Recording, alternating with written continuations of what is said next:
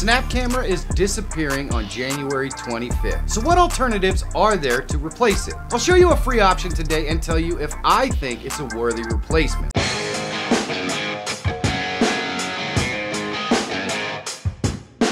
Hello my YouTube friends! The app I want to show you today is called Animaze. It's totally free to use and there is a link in the description if you want to check it out for yourself. So let's install it. Alright, here we are on the Animaze install page and there is a link down below in the description so you can check it out for yourself. Of course it does say try Animaze free over here on the left, and all you have to do is click on that button right there and you'll see it downloading down in the bottom left hand corner. Once it's finished downloading, we just have to go to our downloads folder and double click on it.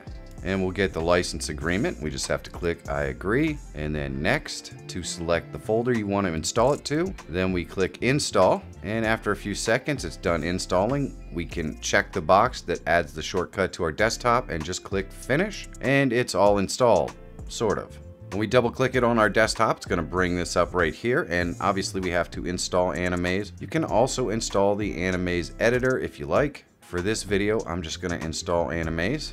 So I just click on install Animaze and it takes a couple of moments, but once it's finished, it's just going to pop right up and all you have to do is click start.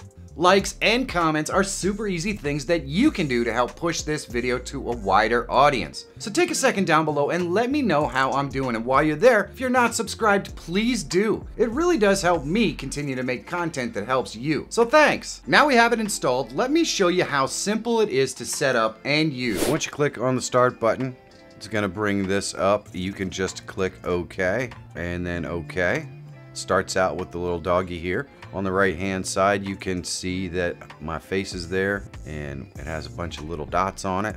Probably the first thing you're going to want to do is go ahead and click that little calibrate button under your camera. I didn't actually do that, and they do function slightly better when you actually calibrate it, but for now I'm just kind of looking through the avatars. So I'm going to go ahead and click on the avatar, and it takes a moment or so for it to load.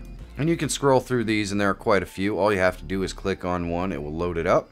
And of course it comes up with tips and stuff all the time to let you know how to do different things. You can actually adjust the skin color on these, ear size. There's all kinds of little things that you can do to adjust these. And we'll scroll through and take a look at another one. This one's kind of interesting.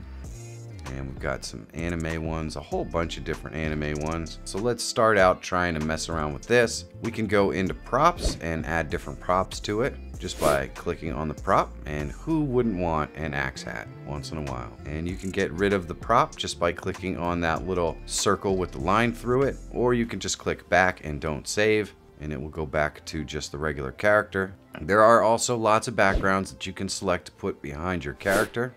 And when you finally have the character selected that you want, all you have to do is click the little button down here. It will actually bring up a tutorial if you want to watch it. But setting this up in OBS is fairly simple and straightforward. So all you have to do is click on here, and this little countdown box comes up above it. So we'll pop open OBS real quick. And all we have to do is under our scenes, click the plus, and we're going to go ahead and add a video capture device, and we'll just call this Animaze. We drop this down and we select the Animaze camera, and there we go. Drops right in. It doesn't have any background right now, so what we're going to do is go back in here. We'll go to our backgrounds, and I'm just going to scroll down and select the green screen background. Go back over into OBS, right click on our Animaze camera, and go to filters. Then I'm going to click the plus, and we're going to select the chroma key right here under effect filters, and that will remove the background. And we can move this obviously around anywhere we want. We can make it bigger or smaller. It's very simple to manipulate this. Now I'm going to flip back over, and what I'm going to do is go ahead and click start calibration. We'll calibrate it up and see if that gives us a little better movement. And it kind of does, but it's still pretty deadpan. And let's look at a couple of other ones here. This one here is totally deadpan, even after calibrating it. There's this one here, it's kind of cute. And what I can actually do is go ahead and click on the plus and add a background image. And we can put her in my regular background. And they look pretty nice, but they're even with the calibration, they just don't have very much life to them. Now, I'm absolutely sure you can hotkey these to change them around while you're streaming and all that stuff, but that was as far as I went with it. I can explore it further and do a full video on using it if you guys want. Just let me know in the comments. I personally won't be using it though, which is why I just stopped there. So why won't I be using it? For me, it's pretty simple. Keep in mind, this channel is about live streaming, not having fun on Zoom calls. With Snapcamera, when I put on a mask, it's me in a mask. It shows my emotion, my expression, and it adds to my personality. When I put on a mask in animes, it's not me.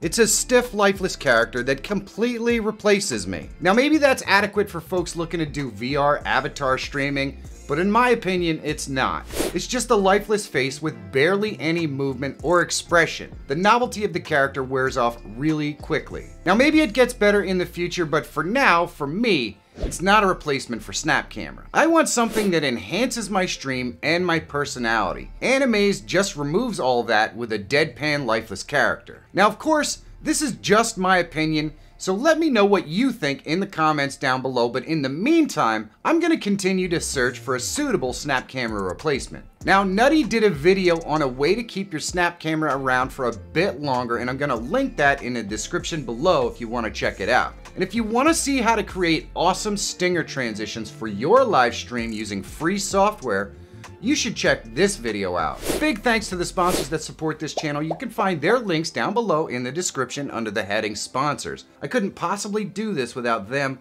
or you, so thanks. And if you're always looking for tools, tips, and tricks to help make you a better live streamer or YouTuber, subscribe to the channel.